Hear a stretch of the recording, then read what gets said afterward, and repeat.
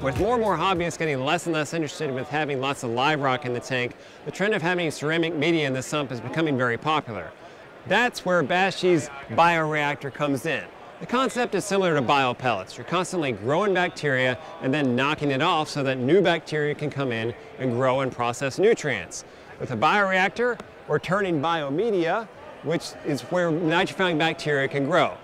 So we have a small air pump drives this thing. Simultaneously, you're pumping water down through the media to push it down. So we've got a push-pull going on, creating that churn that we're looking for in that media to knock off that bacteria.